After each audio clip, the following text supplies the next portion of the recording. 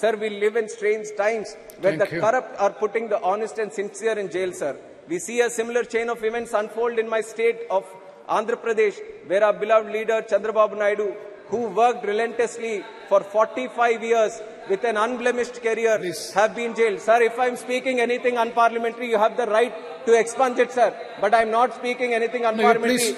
Within my limits of being a parliamentarian, I'm speaking in this house, sir, who has worked relentlessly for 45 years with an unblemished career, has been jailed on trumped-up charges, which is an obvious case of regime revenge litigation.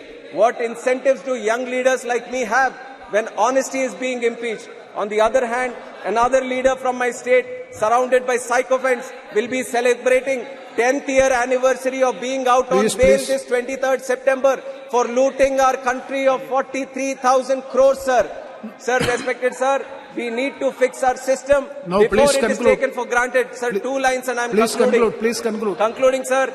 Sir, many of them who have benefited from CBN's policies and leadership over the years have come out on the streets to show their concern over his arrest. Not only in Andhra Pradesh, but in Hyderabad, Bangalore, Delhi, not only in India, but cities across USA, UK, Australia and many other countries. There is support pouring in, sir. Through you, I appeal to the members of this august house to raise their voices collectively against the grave injustice and blatant assassination of democracy unfolding in Andhra Pradesh.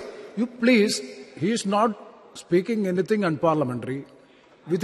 Please, you can dispute it. You can dispute. Suppose anything, anything unparliamentary, objectionable, it will be looked into. But unnecessarily you don't create noise, because you can very well dispute it after when your turn comes. No. He is comparing Nambi Narayan's case. Let me conclude, sir. Let me conclude. Please, let him complete. Let me conclude. You conclude. Let me conclude, sir. Yeah. Last 4.5 years, I am seeing, sir, the members of parliament from ICP. After his speech, you can very well say. And my members from speaking. There is nothing else. Yes. I'll just conclude. Very last point, sir. As I conclude, I am reminded of Martin Luther King's quote: "Injustice anywhere is a threat to justice everywhere," sir. Thank you. Jai Hind. Safe democracy in Andhra Pradesh.